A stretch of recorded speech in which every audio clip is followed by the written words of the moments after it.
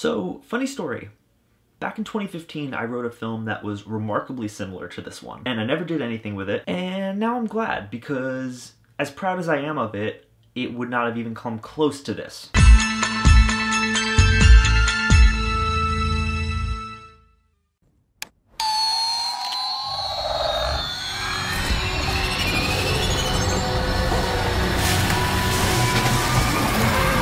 Quiet Place is written and directed by John Krasinski. It stars John Krasinski as well, along with his real-life wife Emily Blunt, and it tells the story of a family forced to live their lives in silence in a world overrun by creatures who hunt by sound. I was hyped for this movie since the first trailer. It's currently sitting at like 97% or something on Rotten Tomatoes, and I just got back from the theater, and I'll be frank with you guys. A Quiet Place is the best damn horror film I've seen in 2018. I'm serious, guys. I've been waiting to be blown away by a movie this year, and it finally happened, and I could not be more pleased. Not only is this the best film I've seen in 2018, but it is one of the most tense films I've seen ever. Right out the gate, this movie takes the It approach and shows you that it's not fucking around before the opening title even drops. And from there, it just throws you into this fully immersive, intense world surrounding these characters' daily struggle to survive this nightmare. And that's really why I love this movie. Yeah, it's tense and scary, but above all else, it's a really emotionally driven character piece. You really give a shit about this family, and at one point I actually heard several audience members crying. All the performances across the board are phenomenal, especially given that there's little to no dialogue in this film and all of the performances are almost entirely based on facial expression and body language. And that speaks volumes for the acting talents of this entire cast, including the child actors who both do an amazing job in this film. Also, props to them for casting an actual deaf girl to play the deaf character of Reagan. For me though, the strongest element of this film is its sound design. I mean, oh my god, guys. I was absolutely blown away. Provided you're not in an audience full of dicks, which thankfully I wasn't, you're placed in the same world as these characters and immersed in near total silence for the entirety of 90 minutes. To the point where any noise that happens on screen, you immediately tense up, and that does not go away.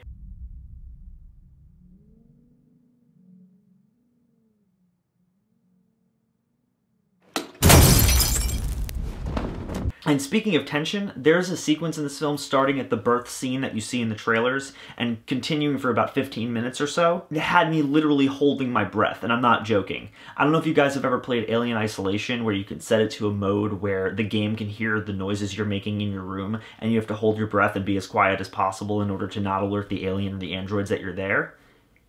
It's like that. The choice to strip away all the audio tracks whenever the camera focused on Reagan specifically was also a really nice touch because it just served to pull you further into this world. And on that note, the world of this film is absolutely fantastic. The world building itself is just nothing short of brilliant. This film presents the world that you're thrust into through a really limited but still very descriptive lens. You can gather most of what went on through newspaper clippings and the way people act. And the way you watch this family go about their daily lives in total silence and the way they've learned to adapt and survive is really fascinating and really cool and well thought out. Using sand paths to walk on, painting the floorboards that are safe to step on because they don't creak, using soft materials and felt like pieces as game pieces, only being able to speak when they're closer to loud sources of sound like rushing water or a waterfall. They're all such little details, but they do such a good job at showing you the rules of this world and showing you how these people live and how they survive, and it's really fascinating, and it tells you so much with so little, and I love that.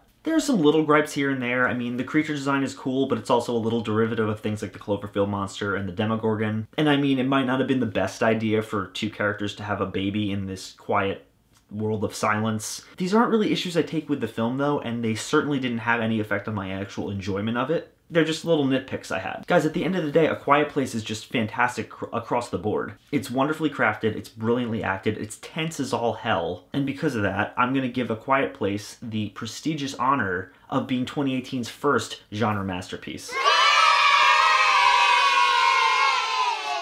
I'm torn between where the best place to watch this movie is, in a theater surrounded by people who are just as tense as you are, or at home in the dark with surround sound. I mean, obviously go see it in the theater as a means of supporting it because this movie absolutely deserves your support, but I'm really curious to watch this at home with surround sound once it gets a physical release because that's going to be a whole different experience. Take your significant other to see it so you can both cling to each other while trying not to breathe. As always, guys, thank you so much for watching. If you like this and you want to see more, click down there and like and comment and subscribe. If you really like this channel and you want to support it, there's a Patreon link in the description. There are some cool rewards as incentive, but guys, even $1 helps immensely. Patronage is on a per video basis, but Patreon is great in that it allows you to set a monthly spending cap for yourself. So if you want to see me be able to improve this channel with new and fancy equipment and put out better videos for you guys, please consider donating, but even if you don't, thank you so much for watching, guys, and I'll see you very soon.